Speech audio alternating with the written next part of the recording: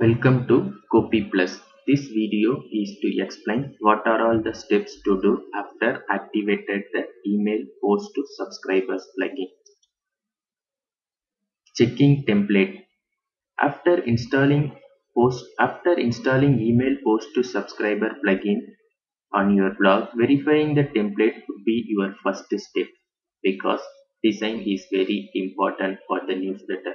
Go to templates menu and see the default template. Just click preview and see whether the template is rendering properly or not. In default, we will provide 10 email template. Once the template preview is okay, go to mail configuration. That is our second step.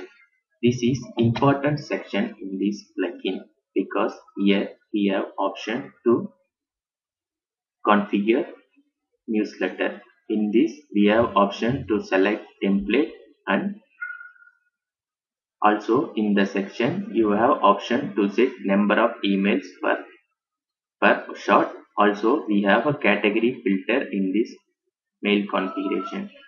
So after you configure the mail, go to how to configure email.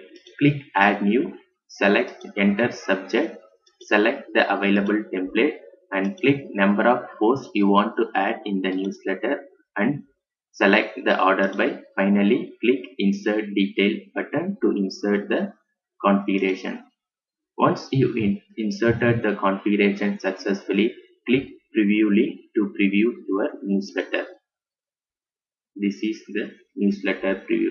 So every time when we add the new post, the newsletter will be generated based on the new post. So this would be our second step. The third step is to send email. That is, send a test mail.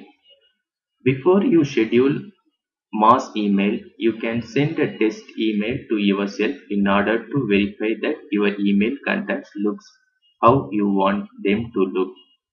So you use this page to test your email.